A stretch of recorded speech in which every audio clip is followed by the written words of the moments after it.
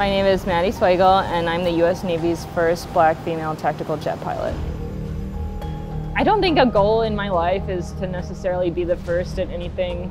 That was never something that I set out to do. It was just something that I was interested in and I found out later.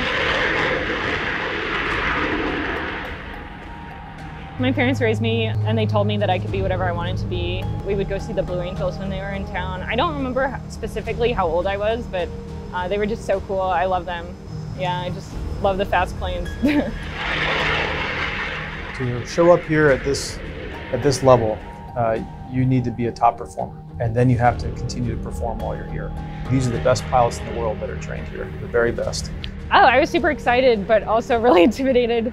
I remember driving down here for the first time, and it just seemed really daunting. It was crazy to be in such a higher performance aircraft. I was really excited on takeoff, like feeling the exhilaration and getting thrown back in the seat a little bit. That was awesome.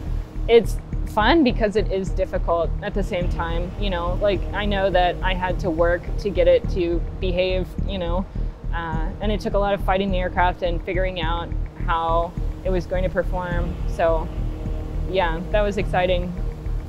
It's really rewarding to have the plane do whatever you want it to do, and that takes time, and you definitely notice yourself improving. Like looking back, it's amazing to think about where I started, and I'd never been in an airplane before, so it's just one step at a time, and it's really cool to think of all the things that I've done now, which I never thought that I'd be able to do.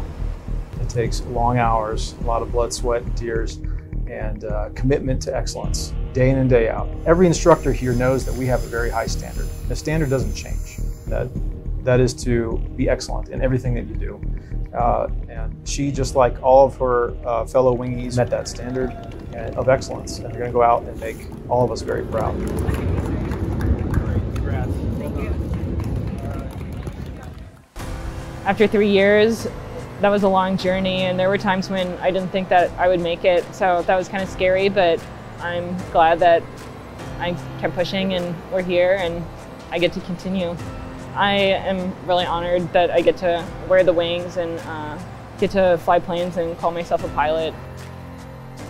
You know, I've been in the Navy almost 20 years and served with people from all races, colors, creeds, genders, and it was surprising to hear that she could be a pioneer. And once it was confirmed, it was like, well, this is really exciting. And this was probably with her only having about 3 flights remaining in the syllabus. So I think that representation is important because we are a very diverse nation. So I would like everyone to believe that they can achieve whatever they want to do.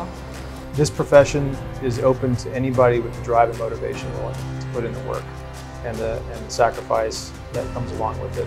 I hope that it inspires far more women and people of all kinds of diverse backgrounds to look at this as a great career choice. And it doesn't matter who you are, what you look like, where you came from. Once we have the uniform on, we're all on the same team, and we all are trying to accomplish the same mission. I guess I hope that my legacy will be that there will be a lot of other women and minority women and just different faces that come forward and at least give the pipeline a shot, you know, like be encouraged and know that they have all the tools that they need and, you know, follow their dreams. There's always going to be a first at some point, and here it is in 2020. She's it, the U.S. Navy's first Black female tactical jet aviator.